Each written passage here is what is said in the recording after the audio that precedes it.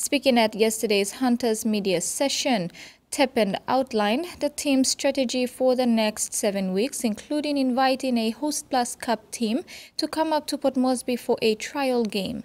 When giving a snapshot on this year's Hostplus Cup draw, Tepend said the Hunters will open their campaign this year with back-to-back away games against Clydesdales and Magpies on March 12 and 18 respectively. The Hunters' first home game will be on March 25 against Brisbane Tigers at the National Football Stadium.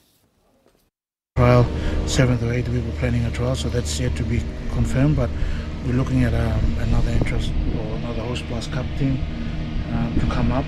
That'll be confirmed in the weeks to come, but yeah, it's another 9 weeks to go before the start of the competition. So I think the draft draw has us playing 2 away games to start up with, so we want to do well in those 2 home away games before we head back to the NFS for our first home game.